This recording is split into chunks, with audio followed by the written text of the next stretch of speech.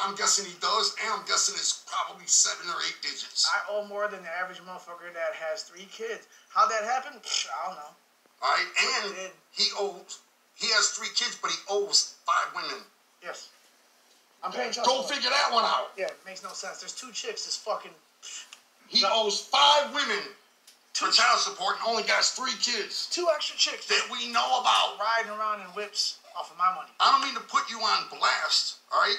But I'm putting you on blast. You're putting them hoes on blast. Fuck blast that. away, all right? Because I'm paying for their cars. So we're going to Europe, all right?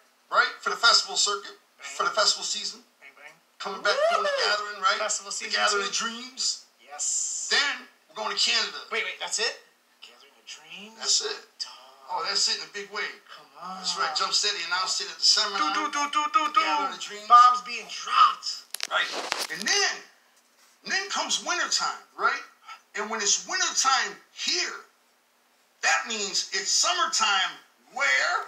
Australia. Oh. And we school the fuck out of Australia. There's only 4 markets to play in Australia. But we nail all 4 of them. Now, it is the end of 2022, all right? And we have fucking nailed Europe, Canada, and Australia. Plus, we did all our annual shows, like Juggalo Weekend. We're going to do the very last Ultra Live show. You know what I'm saying? The Monster Live show. And that one's... We got 2 more to do, actually. 2 more to do. We're doing those next year. We're doing the Gathering. We're doing Juggalo Weekend. We're doing fucking... I don't know if you noticed, but see my fucking hat just flipped backwards. That's right. And there's a cartoon sound effect. I don't know if y'all could hear that. It happened. When his hat flipped up in the air, it went... It was for real. It wasn't even a sound effect. Funny shit.